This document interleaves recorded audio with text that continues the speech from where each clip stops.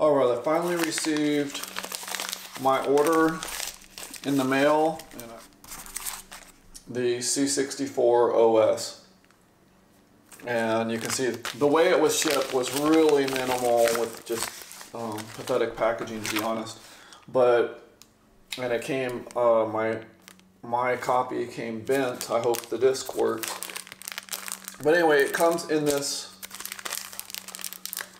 packaging here. Let's open it up.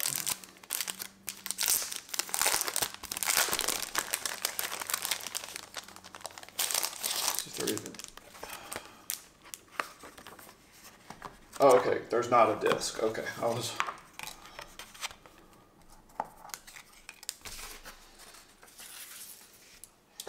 I was under the impression that it came with a disc. Oh, I see.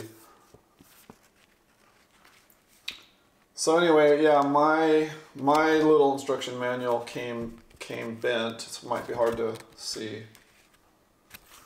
But I don't have to worry, it doesn't come with a diskette, but it does have this memory card, which is interesting. And let's take a look at it. Comes with this card. This is the author of the C64 OS. We'll have to take a ride through it. This is a text-based operating system for the Commodore 64. I'm just excited that there's still people out there actively coding for the 64 and trying new things. There was a GEOS, a GUI-based operating system a long time ago, created for the Commodore 64, but this one's brand new and I'm sort of interested. I want to see what this is all about. Also came with this C64 OS sticker, which would be nice. It'd be nice to throw it on my Ultimate.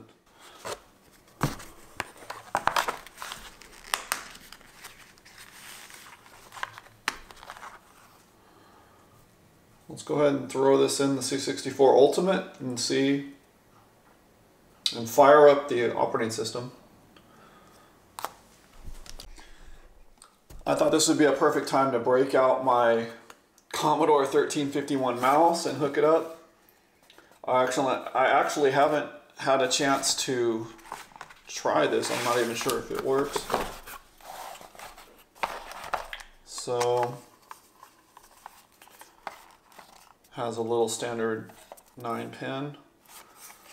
Should plug into the joystick port, and hopefully the operating system will recognize it and we'll be able to use the mouse.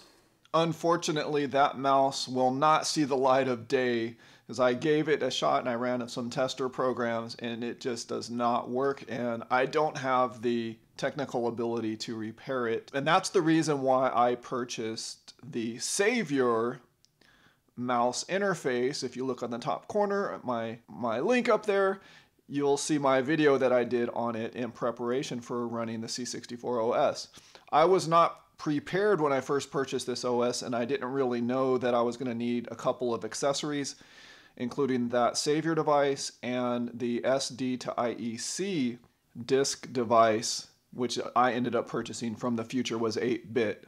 I had originally recorded this video in October of 2022 with the intent on putting this all in one big massive video, but I've decided against doing that, and I've decided to make this just the part 1 of a series of maybe 2 or 3 videos. I'm not sure how many I will do. It's the middle of February now, and I still don't know a whole lot about the C64 OS, but this is my first video, and the second one I'm working on editing and will be out really soon.